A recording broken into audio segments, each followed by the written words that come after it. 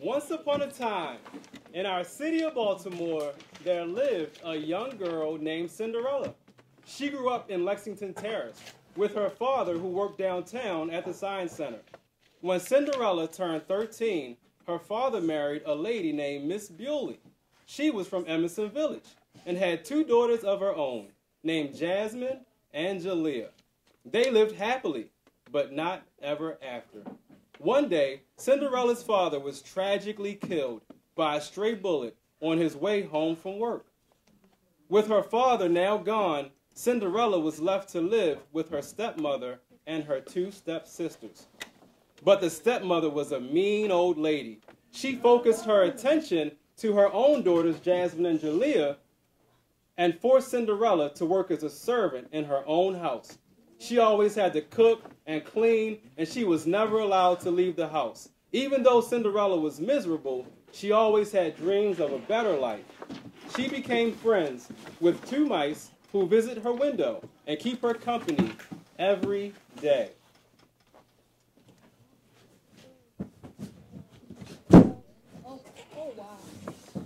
Our story begins with Cinderella finding one of her mouse friends stuck inside a mouse trap. Help! Somebody help! I'm stuck in a mouse trap. Kanye, is that you? How did you get stuck? See, what happened was I was minding my own business trying to eat the peanut butter, then all the snot and snap. Kanye, you are so silly. Here, now you are free. Cinderella, hurry up. My breakfast is not going to make itself, Cinderella. Can't sit to get some peace and quiet. Just one day, I want to just chill and have some fun. One day, I want to leave this house and go to a party. Just once. Cinderella, child, if you don't get down here and start making some food, you better not be up there talking to the mouse like you crazy. Okay, I have to go now, Kanye. See you later. Here I come. I'm coming. Cinderella says goodbye to Kanye and gives him a few crumbs from her oatmeal cream pie. Yeah, hurry up. You're such a slowpoke. Go to the store and get some food. Yeah, hurry up with that food. We want some eggs and bacon and pancakes and oatmeal. Meanwhile, at the royal palace in the inner harbor, King LeBron was planning a party for his son, Prince Malik. The king is tired of Malik always staying in his room, playing Fortnite, so he decided to throw him a party at Shake and Bake. Today was Prince Malik's birthday. The king wanted him to get out and meet some new people. Son, I have missed you so much. I only see you when you come out of your room to use the bathroom or eat some food. But today is your birthday, and I have decided to throw you a party. Wow, thanks, Dad. That's what's up. I was playing a hop on Fortnite tonight, but the party sounds cool. Besides, I could just play Fortnite on my phone while I'm there. Boy, you are something else. While Prince Malik prepares for his birthday party, Cinderella is busy shopping at Domingo's corner store on Lexington when she gets a notification on her iPhone. Hey, Prince Malik is going live on IG. Let me check it out. Peace, everybody. Hey, followers. It's your boy, Prince Malik, and you are officially invited to the biggest party of the year. That's right. It's my birthday party. I'm trying to go to that party, but I know Miss Booty won't let me. She always hating. I'm just out here trying to live my best life. That's right, party people. Don't miss out. Come down to the Shake and Bake tonight and party with me, your boy, Prince Malik. So Cinderella hurries home to get ready for the party. But she knew her stepmother was a hater. Miss Bewley was really a bully. She was always giving Cinderella too many chores, so she was always too busy to have fun. Miss Bewley did that on purpose, of course. Guess what, everybody? You won't believe what I just heard. Womp womp. You're late. We already heard the news. Slow down, slow down.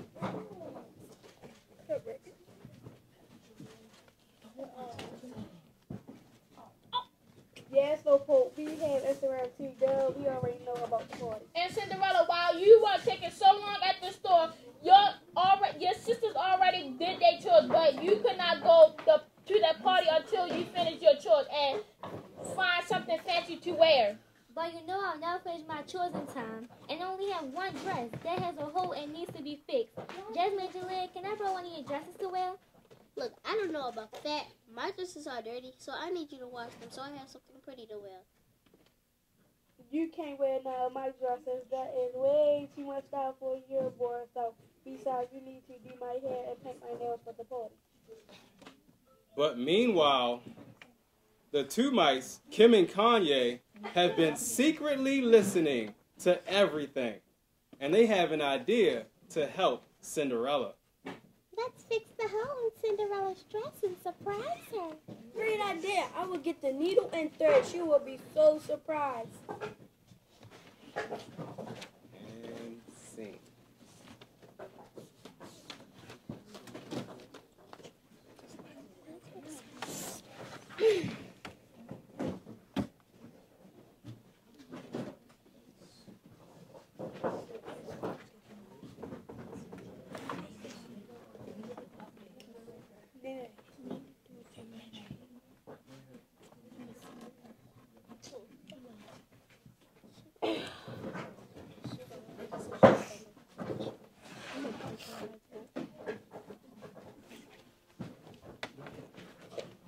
Julia?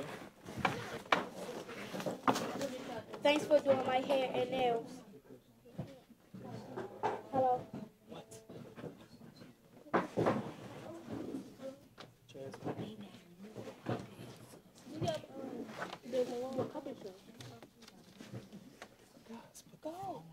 Thanks for doing my hair and nails. And my dress looks nice. I guess you're looking for something after all. Come on, Julia. Let's finish getting right here for the party. Our Uber's on the way. Wait for me. I'm going too. I'm almost finished my chores. Wait! But as the hour draws late, the Uber driver arrives, and Cinderella has barely finished her chores. And she didn't have time to fix her dress. She sees her stepsisters walking out of the door, and Cinderella is mad. Her sisters are leaving without her. I have nothing to wear, and my hair looks a mess. I don't look pretty at all. Arella, guess what? Surprise! We fixed your dress. Yeah, we fixed it. Kind of. The mice tried their best to fix the dress, but it still was not fabulous. Just then, out of nowhere, Cinderella's room began to shake, as if there was an earthquake happening in West Baltimore. Then, a bright light shined in through Cinderella's window. Look at Lanaya. Lanaya. Arella, have no fear. Your fairy godmother is here.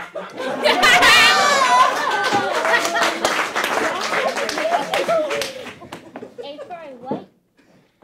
My name is Hopra. I'm your fairy godmother, and I will help you, my dear. I see you're having a bad day, and sometimes when you're sad, you need your fairy godmother to remind you you are great. My fairy godmother Hopper. My stepsisters are so mean to me, and Miss Booty is such a good one. I am really not great at all. Whenever you get sad, just look in the mirror and say to yourself, I'm phenomenal. Go ahead, say it out loud. I am phenomenal. No, say it like you mean it. I am phenomenal. I am phenomenal. Yes, say it, girl. Cinderella smiles, and Fairy Hopper began to wave her magic wand.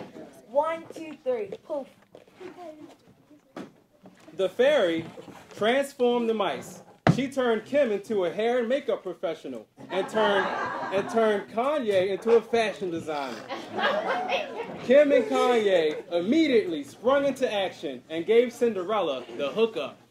Look, Arella, your hair is slayed. Look at those edges. And I hooked this dress up for you real nice.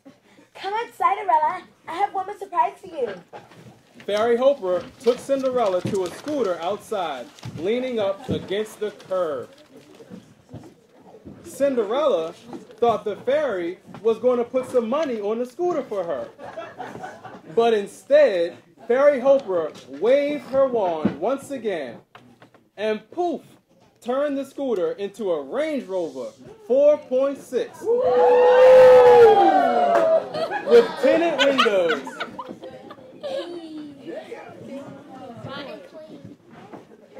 Then there was a squeegee boy on the corner just trying to make a couple of dollars. And poof, fairy godmother Hopra turned the squeegee boy into a chauffeur to drive them to the party. I can't believe it. Look at my glass slipper with the red bottom heels. Yes, Cinderella, I'm glad you like them. Now, mind you, all of these fancy things will only last until final strike of midnight. Everything will turn back to normal when the clock strikes 12 o'clock tonight. So get to the party and remember, don't stay out past midnight. After Fairy hooked up Cinderella, she was off to the party. But Cinderella does not like to walk past a certain corner in her neighborhood. There's a bad guy named Steely who lives there. When Cinderella was 13, she lost her father to a stray bullet. The rumor is Steely had something to do with it.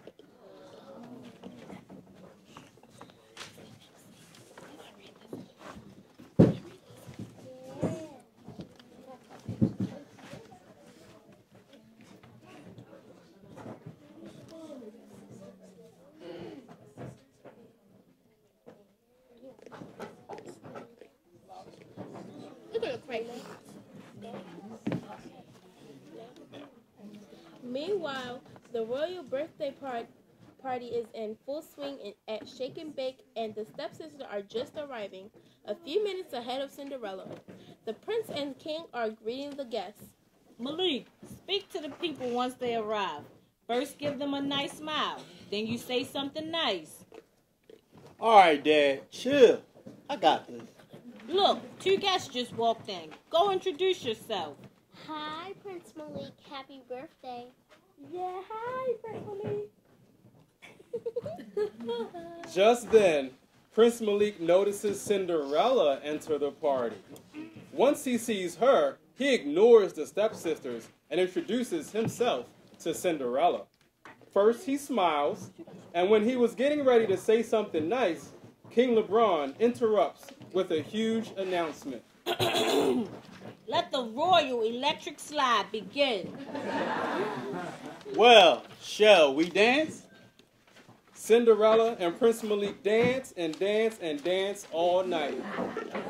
They did the electric slide, the Cupid shuffle, and the floss. Wow. And the whoa.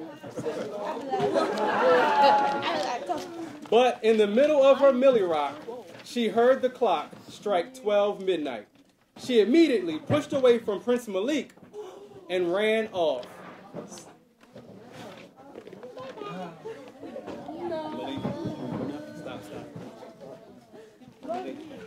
Stop. Wait. I didn't get your name. Let me at least get your IG or your Snap or something. FaceTime me. But it was too late. Cinderella escaped to her Range Rover that quickly turned back to a zip scooter with no funds on it. So she had to scoot it with her foot all the way back home. That's when she noticed one of her glass red bottom heels was missing. It must have fallen off her foot at the party. She was scared and embarrassed and became sad. All of the magic wore off. Her hair and makeup and dress went back to normal. But Cinderella remembered what her fairy godmother told her. I am phenomenal. I don't need a fancy car. I am phenomenal. I don't need fancy clothes. I am phenomenal just the way I am. And those words of encouragement helped Cinderella make it through the land of the bad man named Steely. And she kept saying those words over and over until she made it home safely. Back at the palace, Prince Malik awakens the king to tell him what happened. Father, last night I met the smartest and funniest and prettiest person I've ever seen. We danced all night, but she suddenly ran away from me. Malik, maybe you needed a breath mint. I told you to brush your teeth before you talk to girls. Stop playing, Dad. I'm serious. I think she was cool. Okay, what is her name? I will send someone to find her. She never told me her name. All I have is red bottom heel that she left behind when she ran away. Then it is settled. We will make every girl in our city try on this shoe. We must see who the shoe fits. It is settled. Guards! Guards! Come here at once. With the red bottom heel as the only clue, King LeBron sent Malik on a mission to have the shoe tried on every girl in the city. But Cinderella had no clue the prince would soon arrive to her house looking for her. Jasmine, Jaleel, wake up. Guess what? I was listening to Ricky's Smiley Morning Show, and they said Prince Malik is looking for a girl from the party last night. He had a shoe that every girl in the Baltimore must try on. He must be looking for one of you. I am so excited. Cinderella heard everything her stepmother said, since she was listening through the vent in her upstairs bedroom. So she immediately ran downstairs when she heard this news. Miss Bully, it was me. I was at the party last night and I danced with the prince. The missing shoe belongs to me. Prince Malik is looking for me. Chill, hush your mouth. There is no way the prince is looking for you. I am going to lock you in your room so Prince Malik will not see you when he comes here. Ha ha ha, go to your room and play with your mic. Yeah, lock her in the room. So Miss Bewley, Jasmine, and Jalea grab Cinderella and take her upstairs to lock her away and hide her from Prince Malik. Hi, girls. Hi, the prince is here. Greetings. As you probably saw in the news, I'm here to try this red bottom hill on every girl in the house. Hello, Prince. It is so nice to meet you. I went to high school with your father, King LeBron. We both went to Poly, class of 97. I know that is not why you are here, but tell me I said hello. Those are my two daughters, Jasmine and Jalea. I'm sure one of them can fit the shoes. So the prince tried the shoe on Jasmine, but the shoe was too big. He tried Jalea, but the shoe was too small. He scratched his head with confusion. This was the last house in town, and he feared there was no girl who could fit the shoe. Is there another girl in the house? There must be someone who could fit the shoe. No. Nope. Well, the shoe doesn't fit. If the shoe doesn't fit, it's not legit. But the mice, Kim and Kanye, had their own plan. Since the stepmother was hiding Cinderella, the mice ran into the room and jumped on Miss Bewley's head. They also jumped on Jasmine and Jalea and caused so much commotion, Prince Malik ran upstairs to get out of the way. Once he got upstairs, he heard Cinderella crying behind a locked door to her room. Hello. Who is there? Hello, is that you, Prince Malik? Yes, it's me. Your voice sounds familiar. Come try on this red bottom. I am locked in this room and I cannot get out. Alright, I have a surprise for you. Fairy Godmother Hopra? 1, 2, 3, poof. Magically, the door unlocks and opens to let Prince Malik see Cinderella. Arella, my dear, I heard you saying the word I'm phenomenal. And since you remember to say it, I came back to help you. Once again, always remember that you are phenomenal indeed. Thank you, Fairy Hopra, and hello again, Prince Malik. Do you remember me? You sound familiar, but you look a little different. Try on this shoe so I know it's you. Cinderella tries on the shoe, and it fits her foot perfectly.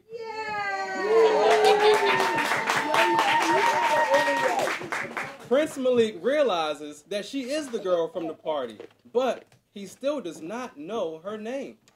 See, it fits. I told you it would fit. Nice. I'm glad I found you. I have been waiting all day to ask you this question. What question? Well, first, let me ask you. Will you play Fortnite with me? Of course.